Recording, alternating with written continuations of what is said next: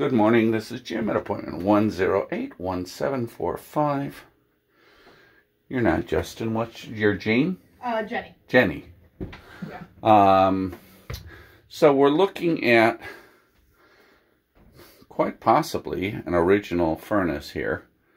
It's a 70,000 BTU with nominal measurements of 15.5 by 29 by 52. We have a case coil underneath that is 15 by 21 by 14. You see the PVC drain line that goes straight over into the drain here. You see the electric shutoff over here.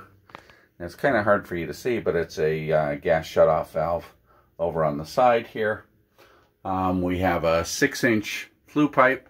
Started as a 4, and then they expanded out to a 6-inch.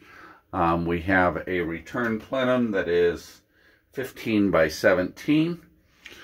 It's all supported by a square D circuit panel that is 30 amp on the AC, 15 amp on the furnace. And we've got a Woeful Honeywell digital thermostat on the outside. We're gonna, all right, so you see the disconnect box, you see the line set, and then you see the condenser. It is a 2-ton condenser cut down in its prime.